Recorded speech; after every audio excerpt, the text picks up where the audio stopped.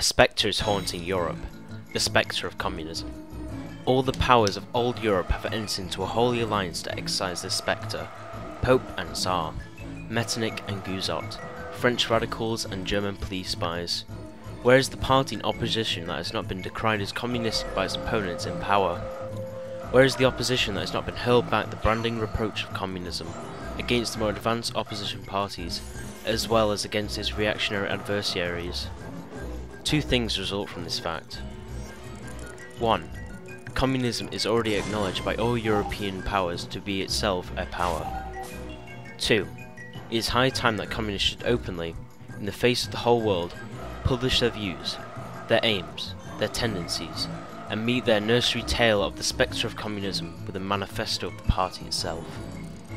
To this end, communists of various nationalities have assembled in London and sketched the following manifesto, to be published in the English, French, German, Italian, Flemish, and Danish languages. Chapter 1. Bourgeoisie and the Proletarians. The history of all hitherto existing society is the history of class struggles.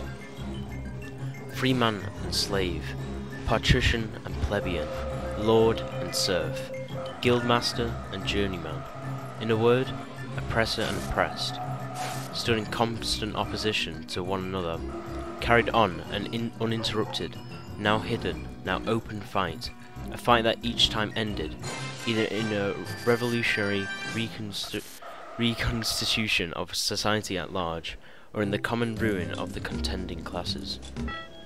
In the early epochs of history, we find almost everywhere a complicated arrangement of society into various orders, a manifold gradation of social rank. In ancient Rome we have patricians, knights, plebeians, slaves. In the Middle Ages, feudal lords, vassals, guildmasters, journeymen, apprentices, serfs. In almost all of these classes, again, subordinate gradations. The modern bourgeoisie society that is sprouted from the ruins of feudal society has not done away with class antagonisms, and has but established new classes, new conditions of oppression, new forms of struggle in the place of old ones. Our epoch, the epoch of bourgeoisie, possesses, however, this distinct feature. It is simplified class antagonisms. Society as a whole is more and more splitting up into two great hostile camps, into two great classes, directly facing each other, bourgeoisie and the proletariat. From the serfs of the Middle Ages sprang the chartered burghers of the earliest towns. From these burgesses, the first elements of the bourgeoisie were developed. The discovery of America, the rounding of the Cape, opened up fresh ground for the rising bourgeoisie. East Indian and Chinese markets, the colonization of America, trade with the colonies, the increase in the means of exchange and in commodities generally, gave to commerce, to navigation, to industry, an impulse never known before, and thereby to revolutionary element in the tottering feudal society, a rapid development. The feudal system of industry, in which industrial production was monopolized by closed guilds, now no longer sufficed for the growing wants of the new markets. The manufacturing system took its place. The guild masters were pushed on one side by the manufacturing middle class. Division of labour between the different corporate guilds vanished in the face of division of labour in each single workshop.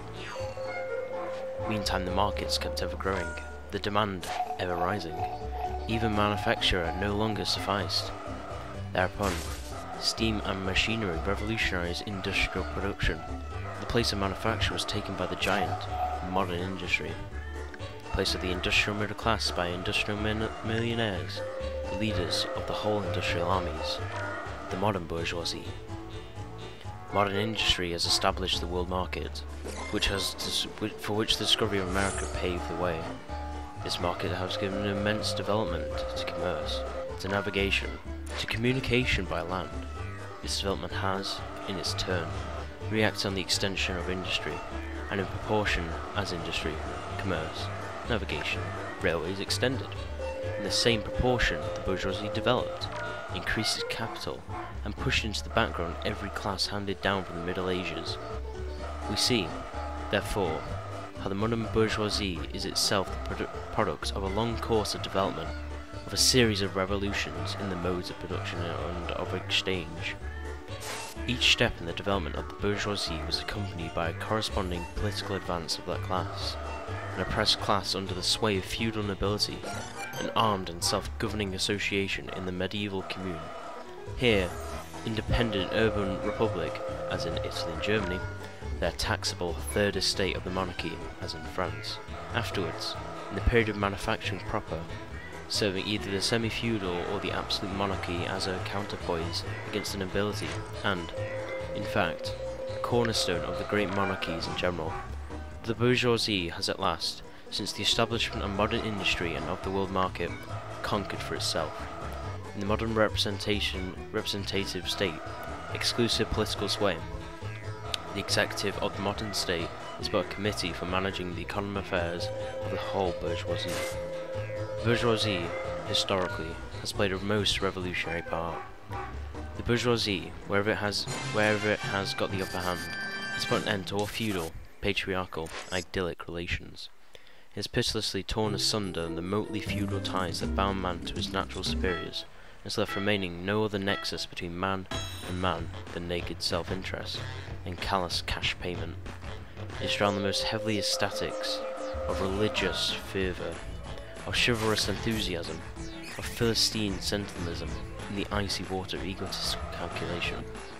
It has resolved personal worth into exchange value, and in place of the numberless indefeasible chartered freedoms, has set up that single, unconscionable freedom.